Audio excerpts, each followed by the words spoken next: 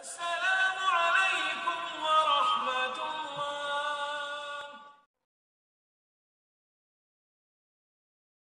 الله. It's just you and Allah. Taking time out of your day to pray 5 times may be difficult, but for the believer it is more than just a meeting with his Lord.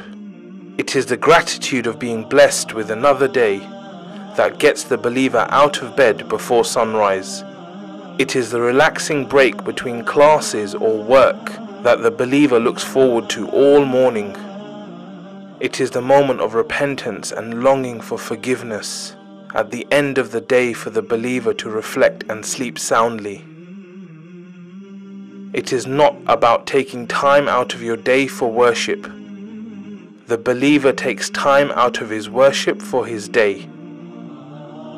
Always remember, whoever loves to meet Allah, Allah loves to meet him.